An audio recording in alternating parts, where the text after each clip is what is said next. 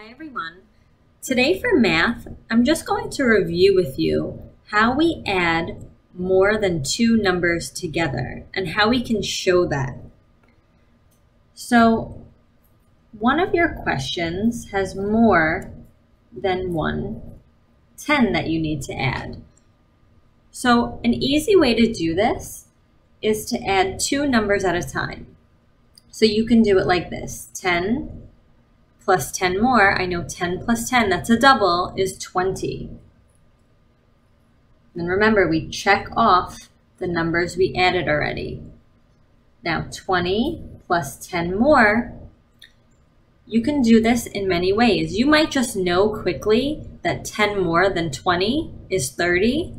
If not, you can count on. So that looks like this. Put 20 in your head, so 20. And then count 10 more. 21, 22, 23, 24, 25, 26, 27, 28, 29, 30. So we get 30. You can also check using your 200s chart. So if we have 20, 10 more is 30. It's right below it. So our answer here is 30. Don't forget to circle your answer. Now I'm just going to show you using some different numbers. Another example.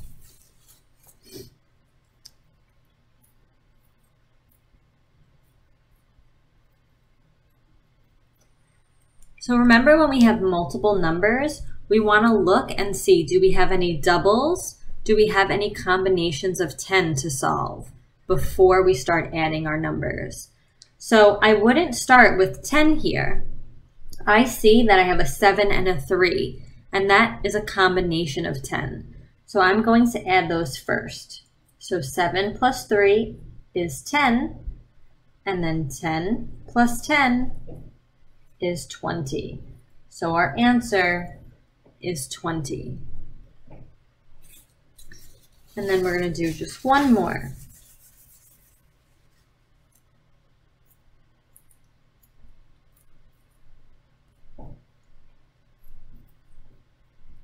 So now here's an example with a bigger number. There's something you can do to make this easier to solve.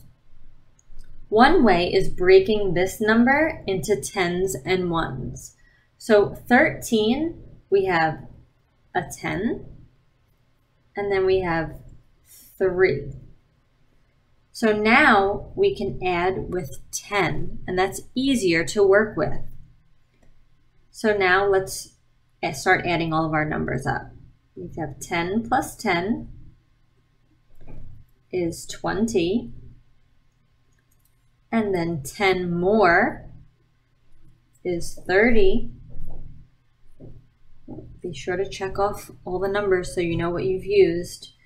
And then 30 plus 3, that's the only number we have left, is 33.